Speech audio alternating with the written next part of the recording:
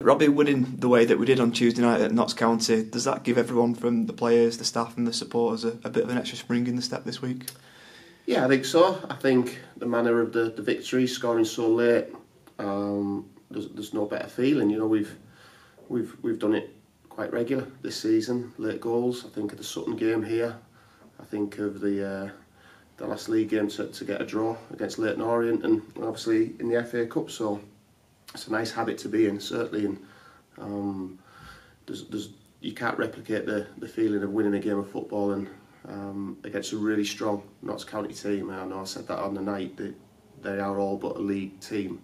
Other than that, they're in a very strong national league, so their resources, their budgets, everything like that. But they've got a good team and a good manager. So to come through it, we saw some of the results in the same round, particularly last night. So we're very satisfied with our work up to now in terms of the FA Cup, and we look forward to a fantastic game against Plymouth in front of the cameras. I guess you can't underestimate what it means for the club on the pitch, but off the pitch as well, in terms of being on live television as well. No, like I say, it's everybody's really pleased with the result. It goes without saying. I think from where we were when I first joined the club, it's a pat on the back to everybody who, you know, has fought to keep the club ours. I think when we come round to that, the TV game will be extra special because of that. The hard work that people don't see, that the board have made, the supporters trust, the supporters in general. We've fought tooth and nail to keep our club, and it's a little reward for that. Big 3 league games coming up before that, though. 3 games in a week as well. What's your sort of assessment looking forward to that week? Tough week. In terms of, like you say, there's going to be a lot of physical demands on the players. We're in decent form in the league. We would have liked to win a couple more, but we go into it unbeaten in a stretch of games. And, you know, we were expecting a really difficult week starting at Walsall, and they're an improving team. A manager similar to myself, sort of finding his feet at times. But yeah, we go there in decent form, good confidence, and it could be the start of a really, really good week, couldn't it? You know, we can build on what we've done if we can and get that consistency in our game. We've got a good chance anywhere picking up points. That run that we've been on, especially in the league as well, 5 unbeaten. I think we've only lost once in our last 8 games in all competitions, and that was the Papa John's Trophy as well, which, you know, you said you made a lot of changes for. We're in a really positive moment, aren't we? I think so. I think, you know, if I'm being really critical, we could have played better in some games. I'm hoping that it's the sign of a good team that we're picking up points and not getting beaten when we're not playing to our best.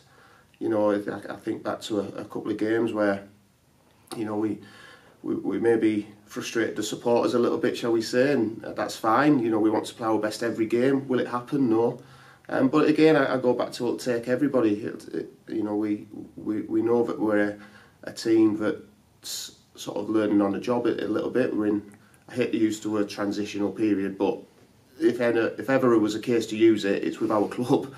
But we're battling to pick up points all over the place. So if we can go into the Walsall game, like you say, on that decent run of form, but focus on the performance. Let's see if we can improve our performance every time we step onto the pitch. And if we do, it gives us a better chance of winning. How's the squad looking after Tuesday's game? So, obviously missing from the game on Tuesday was Jim McNulty, Sam Graham, Jimmy Keohan picked up a knock on his foot. Thankfully he's had an x-ray and there's no permanent damage, but it is a sore one, so he'd be touch and go. AD, we're hoping it was cramp. He's still a little bit sore today, so he'll get assessed tomorrow, but it's maybe not something a little bit more serious. Other than that, it was more tactical changes that I wanted to make and freshen the team up. Obviously, Josh has missed a hell of amount of football, so it was a decision that I made to take him off when I did. You know, he wanted to stay on, so we're hoping that the fact that we looked after him means that he's fresh and ready to go again if required.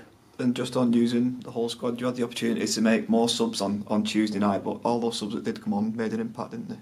Yeah, I was just watching Sky Sports News there, and I think Exeter made one more than they maybe should have. So flitting between the two competitions, you know, it can get a little bit confusing, if you like. But yeah, the substitutes came on and did exactly what I want them to do. You know, nobody's ever happy with me when I leave them on the bench.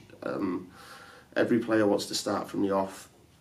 But the only thing I ask that when they do contribute is that they come on and contribute positively, and every single one of them did. And I'm sure even the boys that didn't get on would have done the same thing. And it's a very difficult thing for me as manager to leave players out the team, because as long as they're pushing hard in training, it makes my job very difficult.